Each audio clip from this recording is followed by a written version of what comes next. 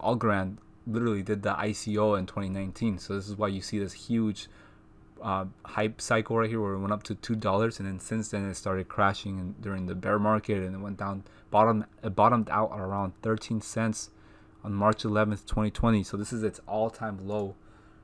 So it's 10 to 14 cents, but I'm just gonna say 13 cents. So since then it's actually moved up about 14 times. So if you would have invested at this price right here at 10 to 14 cents, you're already done like a 10x on your investment. There's a lot of coins that have done multiple 100x returns since their all-time low. Like Dogecoin, for example, is a good example of a coin that has gone up at least 6,000 x as a return on investment, which is absolutely insane. This is a 619,000% return. If we look at BNB, which is even crazier than this, if you can believe it, BNB, which is Binance coin, since its all-time low, it has gone up. What is this crazy number? Is that 700,000%? So I think this is even higher. If you look at in a place that's more accurate than CoinMarketCap, you can actually see what I'm talking about. Now, not that many people that I know of bought Binance coin at those prices, because if they did, holy shit, they could probably send me a few.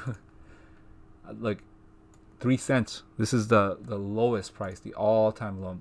And so since then, it has appreciated about 1.7 million% as a return on investment, which is like, that's like a 17,000x return on investment.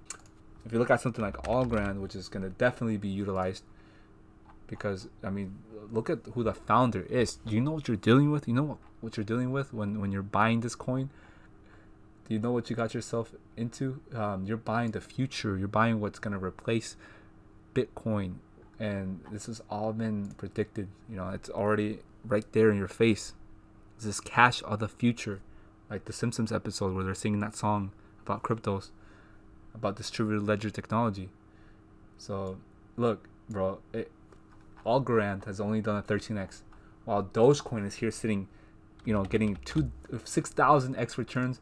BNB getting 17,000x returns. You can clearly see the difference between hype and actual utility. Like BNB at least is being utilized.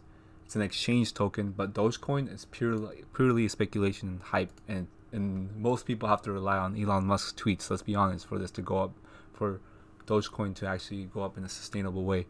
Otherwise it's not sustainable, and it can crash at any moment. I mean, we've seen recently with the SNL, like people just literally sold the news.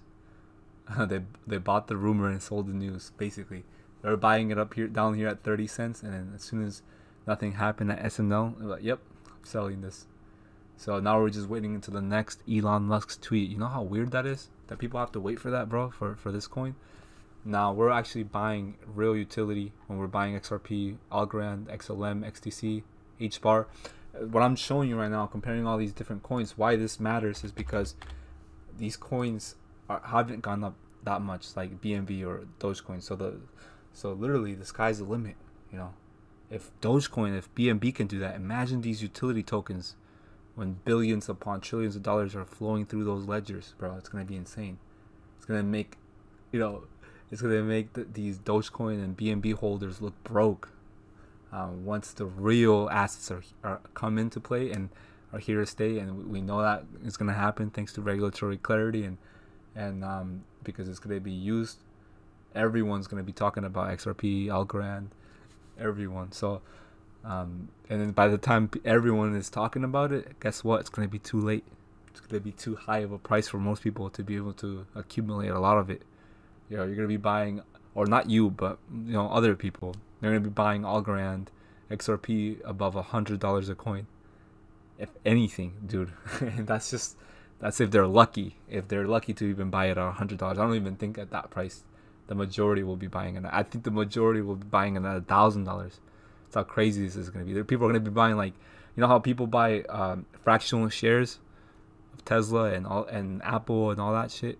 They're going to be buying fractional coins, like fractions of an XRP. They're going to be buying drops. They're going to be like, hey, I'll send you 10,000 XRP drops. Hey, I'll send here. Let me just buy 100,000 XRP drops, which we all know that's not even close to an XRP coin. I think there's like 1 million drops in the XRP coin, which is insane. So people are gonna be buying like in drops. They're not gonna be able to buy the whole coin because it's gonna be way too expensive, especially when it's like $10,000 or $35,000 in price. So that's what I mean by people are gonna just get priced out, sadly, but it's gonna happen.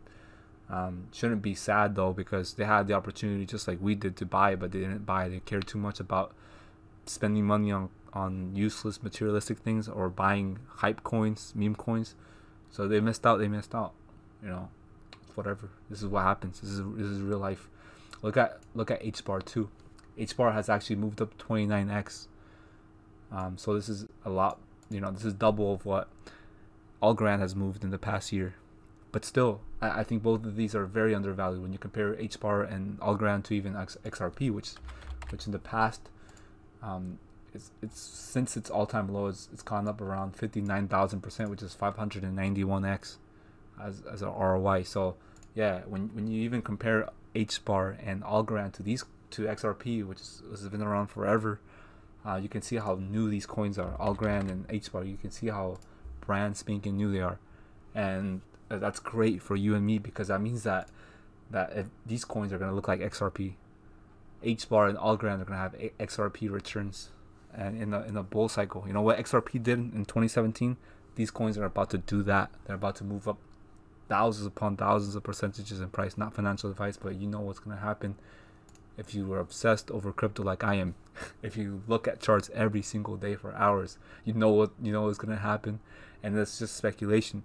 Imagine when utility takes place, it gets a hold of these coins, bro. When banks want to buy up your coins, when institutions want you to lend them your coins because they don't have enough, because there's a liquidity problem. They need that liquidity, bro. And there's a energy crisis and all this going on, and they need cryptos that are carbon neutral. They're gonna need cryptocurrencies that are carbon negative, like Algorand, which is committing to being carbon neutral, and XRP as well, energy web token, XDC, bro. Coins that don't use any energy at all, like they don't use anything. All they do is they just exist on the ledger. They're just coins that are existing on there that, you know, you're sending around for fractions of a penny. And something like Ethereum right now, which is costing you $100 just to send coins, bro, to a different wallet. So you know, that's not sustainable or scalable. But this is, you know, Algorand is, H bar is, bro. That's why I like Algorand. And look at this, bro. Do you know what you're dealing with? Silvio, whatever his name is, Macaulay, is a professor of computer science at the Massachusetts Institute of Technology, or MIT. He is the founder of Algorand, and he is the recipient of the Turing Award in 2012 for his fundamental contributions to the theory and practice of secure two-party computation, electronic cash of the future. That's what it is. Cryptocurrencies and blockchain protocols. So this makes him one of the foremost creators of crypto in the world. So that's who the founder of Algorand is, and this is their website. You could see they mean business, bro. If your question is, well, Crypto Slayer, is this actually being utilized? Is it being tested? And the answer is yes. So I'm on the Algorand Foundation website, and it says that Settlement, which is CT Element, which is a fintech in Europe, they're joining the Danish FSA, which is the Financial Services Authority, and this is a regulatory sandbox that's going to test B2B payments execution on the Algorand blockchain. This is very important that you read up on this. I'm not going to go over the whole article, but it's essentially talking about what the co-founder and CEO of Settlement said about Algorand and how it's going to be used for cross-border payments, and also how it's going to be deployed first in the food industry. And the food industry over there in Europe is a $1.2 trillion market. It's a lot of money. And you know, they're going to also help SMEs realize their global potential. So, and then if this is successful in the food market, which I think it will be successful, because I mean, the founder of Algorand is a genius. I mean, he's an MIT professor, bro. I already told you who we're dealing with. You're investing into an asset that is top tier. This is blue chip, but they're, you know, looking for ways to cut the time spent on invoice and payments processing down to zero, and also, you know, cut the cost down to nothing or to a tenth of a penny. And what better technology to use than Algorand? So Settlement is a fintech company that enables cross-border trade between SMEs via programmable money. That's what Algorand is. And Algorand is also proof of stake, which means that you're going to be getting a 5 to 7% return on your investment just from staking this. That's your APY percent.